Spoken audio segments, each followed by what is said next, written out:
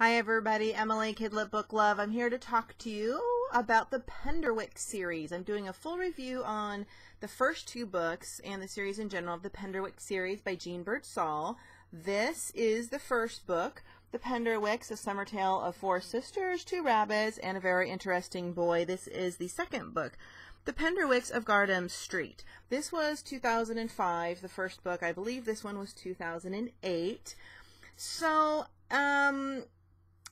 let's talk a little. So there are 4 books total in the series. I have not read the second 2. I will do a separate review once I read those.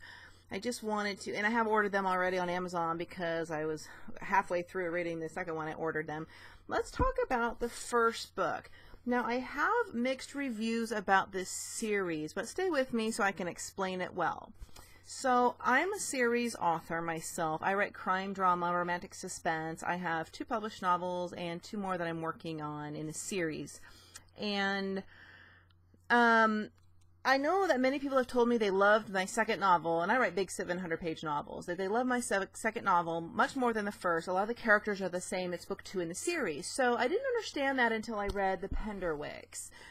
I loved this second book much more. I read this book in 2 days. I read The Penderwicks. The first one took me almost 5 days to read because I just only could read a little at a time. It didn't engage me as much. But then thinking on it, I think it's because as you read series books, by the second, third, fourth book, anytime after the first book, you know the characters better.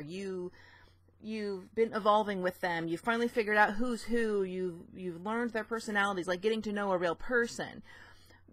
So it's much more interesting. You know, when you first meet someone, it's not always as interesting until you know more about them. So this first book, the first chapter engaged me, the second, third chapter, but in the middle it lost me a little. I felt the plot was a little slow.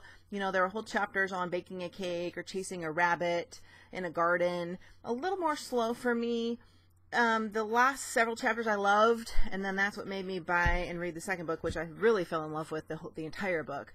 But so the book is about, or the Penderwicks series is about 4 sisters. They are ages 12, 11, 10, and little Batty, who's about 4 or 5 in the first book. And their mother died from cancer after the littlest baby was born, the youngest sister, so they're being raised by their dad. And so the whole series is sort of about these 4 sisters who have no mom, who sort of have these kind of comical antics, you know, sisterly things like doing things without the dad finding out and having each other's backs and a lot of growing pains and coming of age type tales and lovable characters really once you really get to know them. Now in the first book I was lost because there are 4 sisters and you know, and all the first chapters had every sister almost in all the scenes, as I recall.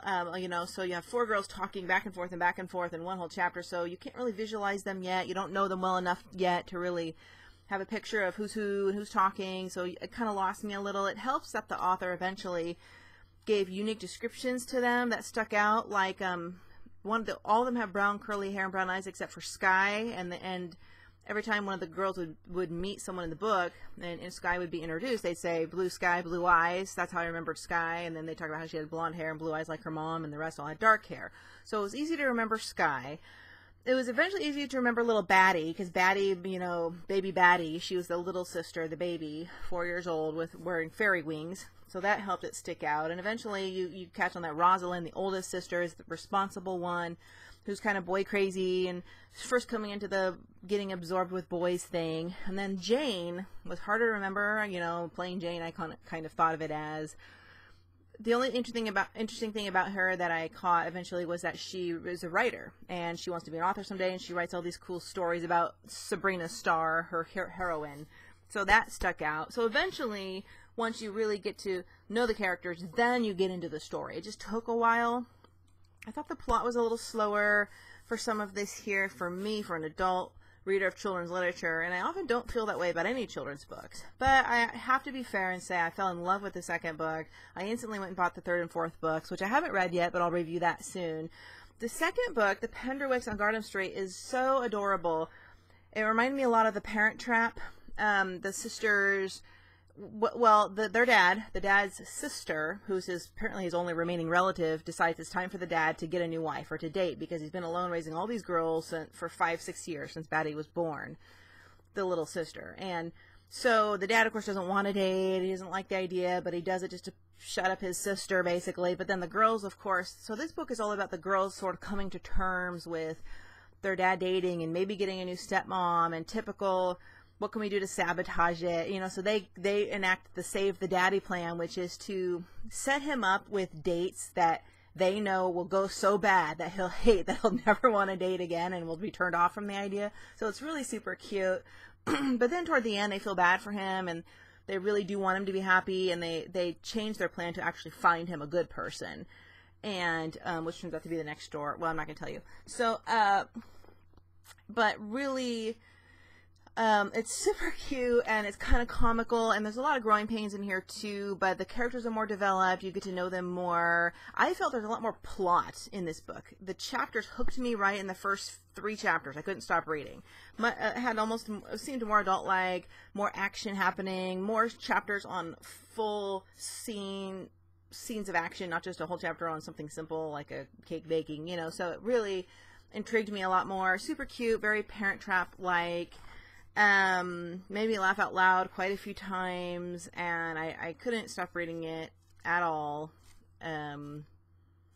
You know, I can only read a certain amount each day, but I definitely read this in 2 days. In fact, I read the whole second half just this morning. I just finished it with my coffee over like an hour and a half period. I just read the whole book straight through the second half. So I would say, and these are big, this is a big book, and it's not illustrated, so it's a big, you know, it's a novel. The only illustrations are at the beginning of the chapter, which is just this same image they have on the front. So it's definitely full novel reading. Fat book. This second one has 300 pages. This one's a little bit smaller, same thing, novel, so a little bit smaller though, and this first one only has about 250. So I would say definitely great adult reading, adolescent, older adolescent, teenage. If you have a genius 10-year-old reader that really gets into longer novels without any illustrations, I think they would do okay. I thought it was wonderful for a young adult read or an adult read. I mean, I loved it. I'm looking forward to reading the second book, the third and fourth book, the Penderwicks at Point Moet and the Penderwicks in Spring. And this one, by the way, the very first book, they're on vacation for a summer at this wonderful, charming sort of gardens, grounds, cottage they rent called Arundel, and it's all about all their adventures there. And then the second one, they're back home in regular daily life with the Save the Daddy plan. So, great book, and I love the father-daughter aspect. I'm kind of a sucker for father-daughter stories, so I love the single father thing. I love the doting father thing. Really sweet. I wish Mr. Penderwick had a little more of a role. Most of the focus is on the girls, so he was definitely an interesting guy. There's a lot of sort of theme to Little Women. So if you love Little Women with the Forced March sisters and sort of their antics and growing pains and their fights and then their partnerships and their saving each other and all those things, you would really like this. It would be like Little Women, you know, pulled out of the 21st century, really, in modern times. Same kind of a scenario. I love it. The backs of the books are nice. And by the way, this book won, the first Penderwicks, won a ton of awards, including being a New York Times bestseller, a book list editor's choice, a school library journal best book of the year, a Kirkus Reviews best book, a Child Magazine best book of the year, a book list editor's choice. I don't know, maybe I read some of those twice. Which is odd because I mean, certainly the idea of the series deserved the award. I thought this book was way better. I would have rather seen this book win the award. But either way, I still highly recommend it, and I will totally do a review of the second 2 books as soon as I get them. And I am looking forward to keeping these in my collection. I thought I heard a rumor there's going to be a 5th book still written, but I'm not sure. I would love to see this in a movie. Maybe they're making it into a movie. I haven't researched that. It would really make a good movie, I think, a movie series. So thanks for watching. If you've read the Penderwicks, definitely let me know what you think.